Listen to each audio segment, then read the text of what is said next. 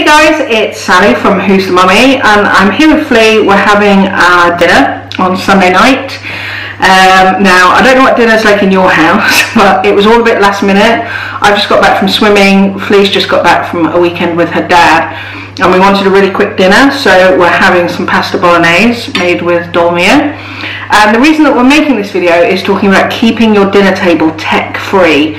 So if your kids are anything like Flea, they're permanently attached to their iPhones, their iPads, it's Pokemon Go all the time. They always stay, don't they? They never actually go. We do have a tech-free dinner table in our house, so we're going to share with you our favourite things that we do over dinner to keep it tech-free. Now, one thing that we don't do is have really long conversations about how was your day, because generally Flea's response to that is that she can pretty much remember what she had for lunch, but everything else has been forgotten. I can't remember who I played with, I can't remember what lessons there were, I can't remember if I had a good day, was anything good or bad. It was all alright, it was fine.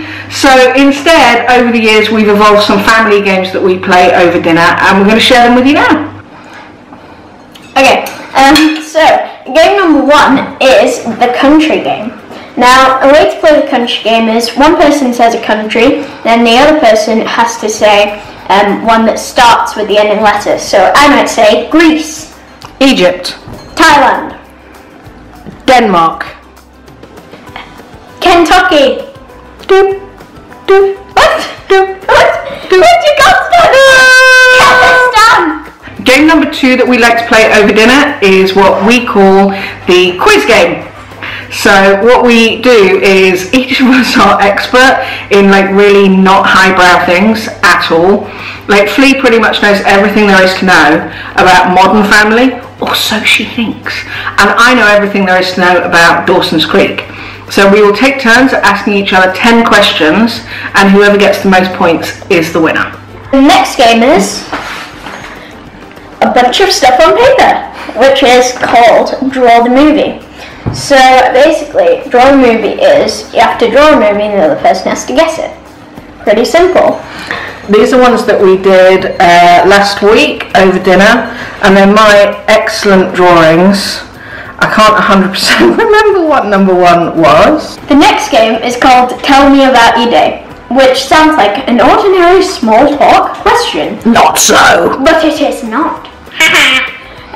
So Tell Me About Your Day is, if I ask, tell me about your day, then I said a letter, like E or D or F or G or, forgot how the alphabet works. I know some letters.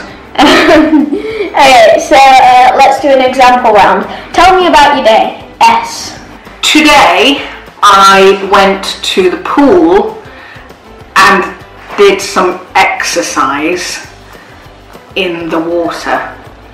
Then I went to somewhere that's a bit like... You said somewhere! Okay, so the fifth game that we're going to tell you about tonight that we play is a game that we call Categories, which is really stupidly pointless. And if you're the kind of people that like to argue, you're going to argue when you play this game. So each person takes turn in choosing something that they think they can think of the most examples of. And then you take turns. So it might be TV shows about detectives, or it might be video games with aliens in, or it might be foods that have tomato or crisp flavours. Simple. Dolmio. Ah, very nice. Get it?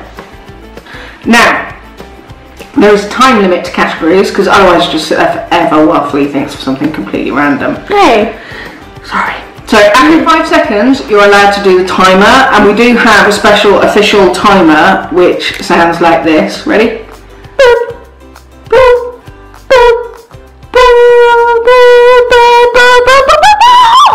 Doesn't sound like that. Yes, it does. That's the unofficial. It's so sad. So the unofficial timer.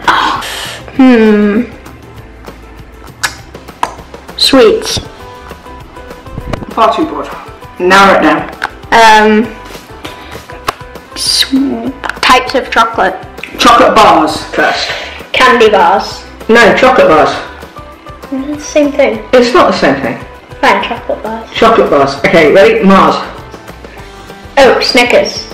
Twix. Payday. Drifter.